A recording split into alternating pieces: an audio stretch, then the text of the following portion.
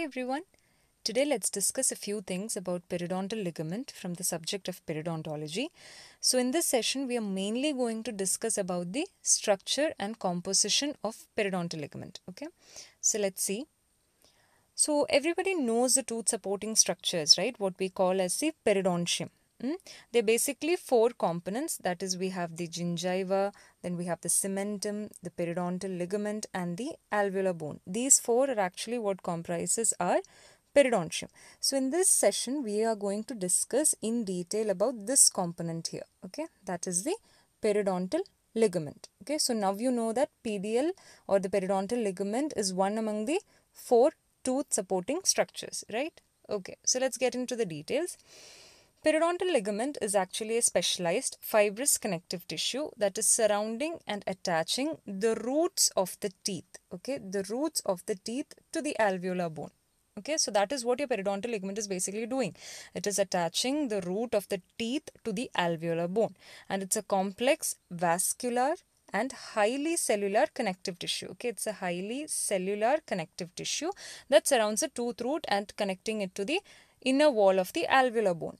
In the picture, you would have understood that, right? See, this is the tooth surface, okay? So here, this is your root, okay, where you have the cementum.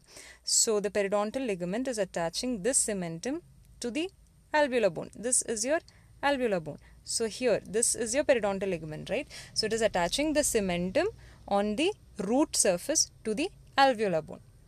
Okay. So let's see the structure of the periodontal ligament.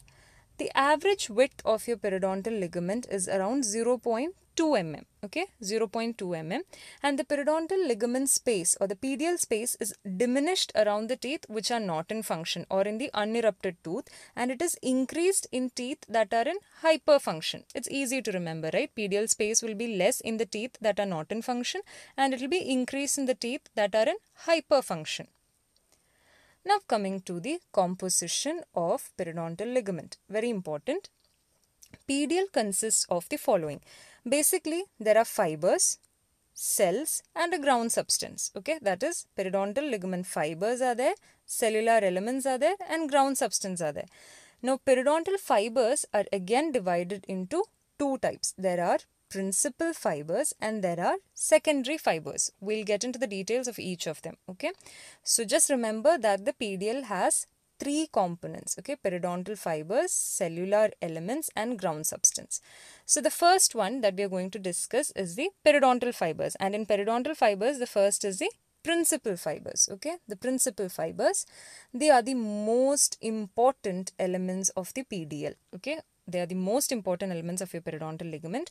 They are actually collagenous, arranged in bundles. Okay, they are arranged in bundles and they usually have a wavy course. Okay, please remember they have a wavy course. The principal fiber bundles are actually individual fibers, okay, that forms continuous anastomosing network between your teeth and your bone.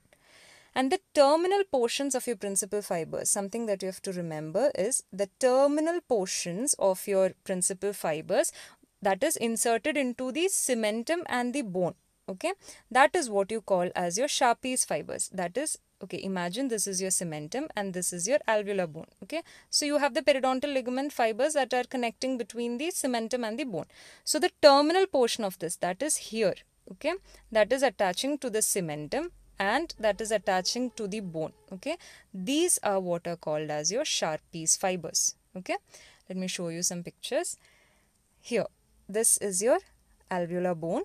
This is your cementum. So you have the periodontal ligament fibers connecting the two, and see, these portions are what are called as your Sharpie's fibers, the terminal portion of your periodontal ligament fibers that is attaching to the alveolar bone and the cementum. Those are the Sharpie's fibers. Again, and in some books it's also mentioned that the Sharpie's fibers are thicker on the alveolar bone side. Okay, this is the bone, this is the cementum, and these are the Sharpie's fibers. So here, see, the one that is connecting to the cementum is actually thinner, whereas the ones that are connecting to your bone, the Sharpie's fibers on the bone side, are much more thicker. Okay, this is again a histological picture. See, the periodontal ligament is here. Okay, and here you can see the Sharpie's fibers. Cementum, and here the bone. So here you have the Sharpie's fibers. Okay, so we said the principal fibers are the most important fiber groups in the periodontal ligament, right? So let's see how many groups of principal fibers are there. There are basically 6 groups of principal fibers. Okay, 6 groups are there. The first one is the transeptal group. Then we have the alveolar crest group, the horizontal group, oblique group, apical group, and the interradicular group. Okay. So for you to remember this, please remember the mnemonic ordered amazing indigo hat. Okay, ordered amazing indigo hat. So O is for your oblique group of fibers, A is for your apical fibers, I for interradicular, and H is for horizontal group of fibers, A for alveolar crest fibers, and T for your transeptal fibers. So remember, ordered amazing indigo hat. Okay. So let's see the first group of fibers. Okay. The first one is the transeptal group. Please learn it in the same order. The first one is the transeptal group. They are extending interproximally over the alveolar bone crest. Okay, remember this. It's over the alveolar bone crest and it is embedded in the cementum of adjacent teeth. Okay, and they are reconstructed even after destruction of alveolar bone due to any periodontal ligament diseases. So this can be also considered as belonging to the gingiva because they do not have any osseous attachment. Okay, please note this point. They do not have an osseous attachment. Instead, they are embedded in the cementum of adjacent teeth. Okay, let me show you this picture. This is transeptal group of fibers. See, this is the cementum of one teeth and this is the cementum of the other tooth. So where are the transeptal group of fibers? They are extending in between the two cementum of the adjacent teeth and it is above the alveolar crest. Okay, this is your alveolar crest. This portion here is your alveolar crest and the transeptal group of fibers are passing above it and there is no osseous attachment. There is no bony attachment. So you can also consider this as a gingival group of fiber. Moving on to the second one, alveolar crest group. Okay, remember the name itself tells you it's extending obliquely from cementum to the alveolar crest. The thing that you have to note here is crest, okay, because it's extending. The name itself is telling you it's alveolar crest group, okay, so it's extending from cementum to the alveolar bone. But where of the alveolar bone? To the crest. And this will prevent the extrusion of the tooth and it will also resist your lateral tooth movement. So let me show you this picture here. Remember, this is the cementum, right? And this is your alveolar bone and this is the crest of the alveolar bone. So your alveolar crest group of fibers are coming and attaching to the crest of the alveolar bone. And remember, all the periodontal ligament fibers are attached from the cementum to the alveolar bone. Okay, so you can remember something like cab or something like that. Okay, so it's from cementum to the alveolar bone. Okay, so this was alveolar crest group of fibers. Now the third group of fibers are your horizontal group of fibers. They are extending at right angles to the long axis of the tooth. Okay, right angles to the long axis of the tooth from cementum again to the alveolar bone. I told you, right? It's all from cementum to the alveolar bone.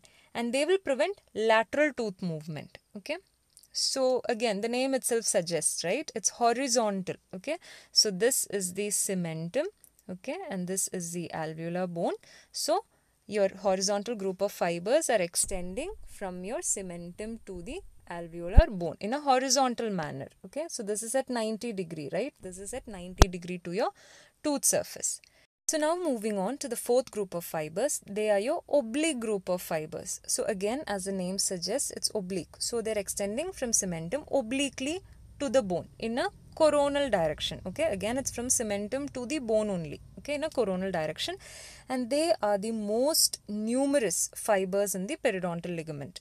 So therefore, they are primarily responsible for absorbing all your chewing forces and are also hence the main support of the tooth because they are the ones that are present in larger numbers and they will resist apically directed masticatory forces.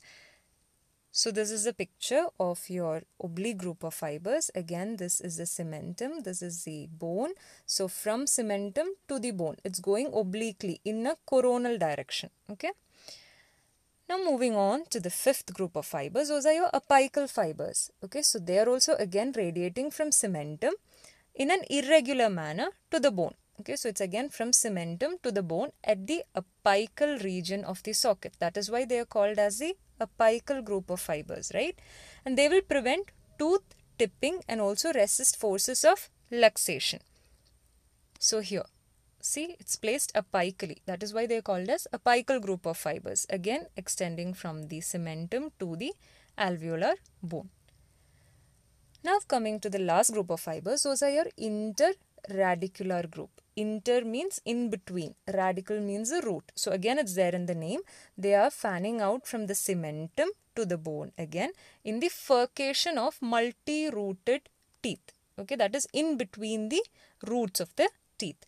And they will also resist tooth tipping, forces of luxation, rotation, etc.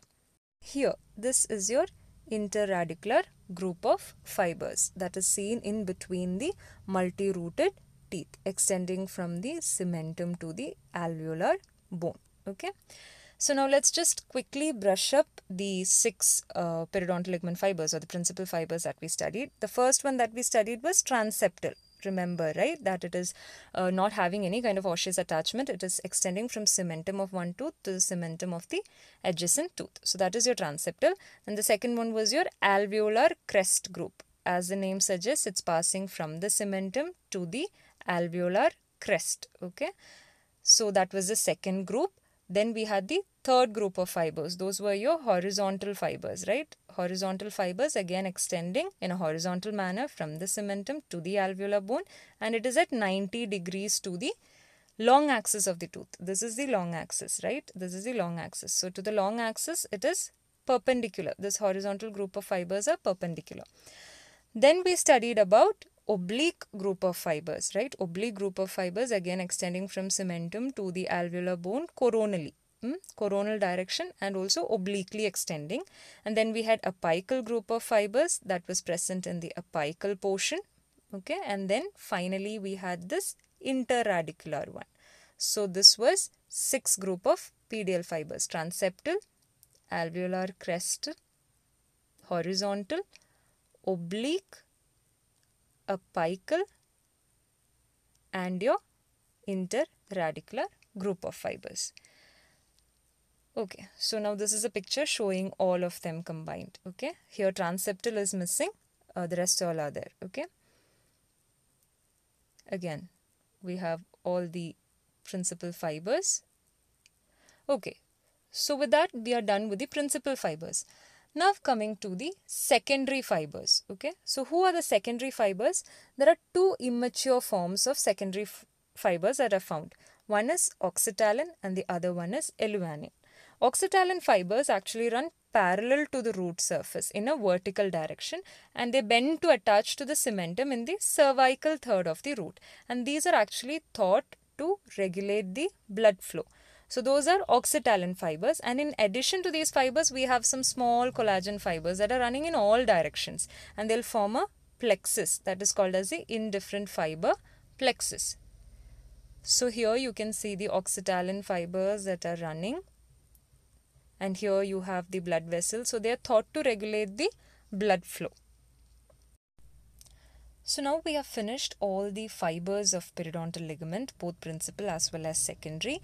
Now let's move on to the cellular elements of the periodontal ligament. So there are basically 4 types of cells. Okay, 4 types of cells. That is your connective tissue cells, your epithelial rest cells, immune system cells, and the cells associated with neurovascular elements. So if you want, you can remember something like NICE. Okay, N-I-C-E, NICE. So N is for neurovascular elements, I is for your immune system cells, C for connective tissue cells, and E for your epithelial rest cells. So just for you to remember them, this is the bone, this is the cementum. So here you have the periodontal ligament. And what are the cellular components? We have N. N is for neurovascular elements, right? So we have neurovascular elements. Then we had some immune system cells, right? We had some immune system cells. Then we had some connective tissue cells. And we also had some epithelial rest cells. So these are the cellular elements. So now let's see a few lines about each of these cells, starting with your connective tissue cells. They are your fibroblasts, cementoblasts, and your osteoblasts. Okay, all three blast cells. And among all these three, fibroblasts are the most common cells, and they are very important because they synthesize collagen. Okay, they synthesize collagen, and they also possess the capacity to phagocytose old collagen fibers. Okay, they will like degrade them by enzyme hydrolysis. Therefore, we can say that collagen turnover appears to be regulated by your fibroblasts. Okay, so your fibroblasts can synthesize collagen as well as degrade the old ones. Okay, so that is your connective tissue cells. Now moving on to the second one, that is the epithelial rest of molasses. You know, right? They are the remnants of hers. That is your Hertwig's epithelial root sheath. Most numerous in the apical and cervical areas, and they will diminish in number with age. Okay, as you age, they will diminish in number. Either they'll degenerate or they will disappear, or they will undergo calcification to become cementicles. Okay. Then moving on to the third and fourth, which was your immune system cells and your neurovascular cells. Immune system cells are your defense cells. Okay, the defense cells of the periodontal ligament are your neutrophils, your lymphocytes, macrophages, mast cells, eosinophils, etc. And the neurovascular cells are the similar to the ones that are found in the normal connective tissues. Okay. So now coming to the ground substance. So we have already finished the periodontal ligament fibers, as well as we have finished the cellular elements. Now we are moving on to the third and the last part of periodontal ligament, that is your ground substance.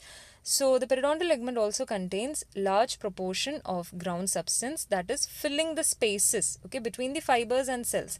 We have already studied the fibers and we have studied the cells. So whatever is that gap that is present in between these two, that is your fibers and cells, that portion is filled by your ground substance. And your ground substance is basically composed of two components. You have your glycosaminoglycans and your glycoproteins, and they also have some water content. Majority of it is water content. Okay, around 70% of it is your water content.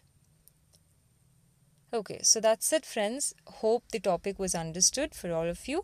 Now these are the few important questions that was asked from this portion. They have asked to describe the structure of periodontal ligament, then the principal fibers of periodontal ligament. I hope that portion was very clear. It's very important. Then also the cells in the periodontal ligament. I've taken my reference from Karanza's Clinical Periodontology. So please get back to your textbooks and have a good read. If you found our video informative, please do not forget to like, share, comment and subscribe to our channel. And you can also follow us at Dental School in Instagram. Thank you.